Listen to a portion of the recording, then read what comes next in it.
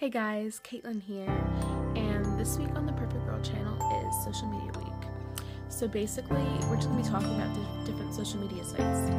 So, I'm going to be telling you guys like the pros and cons about the ones that I used. So let's just get right into it, I guess. My favorite one would have to be Tumblr.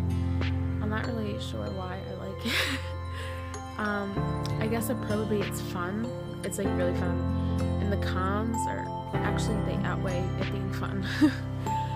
The cons are it's addicting, you lose sleep, like you could be on it for like, it would feel like 10 minutes, but it would actually be like an hour.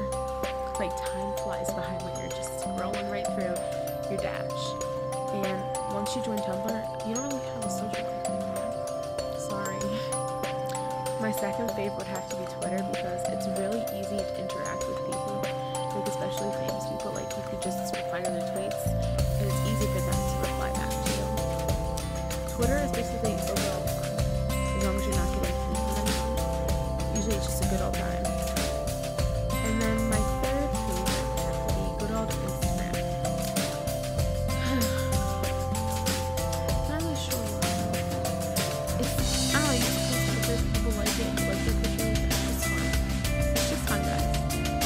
But there's not really pros or cons.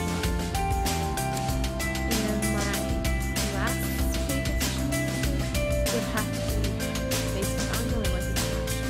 It's like the last resort to go on when there's an awkward situation. And then you've been through your Twitter timeline, your Instagram stuff, your Tumblr stuff. It's just like the last resort. I don't really like it because it's just a lot of people from school, friends with them there. I don't really like people from school. And all these other social media sites are not including YouTube because, let's be real, YouTube is the #1 best social media site because you can watch so many videos. It's just so much fun. Like my favorite YouTubers, like Oprah.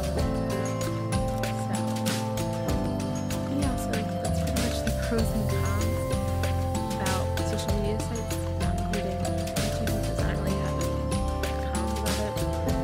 Pros is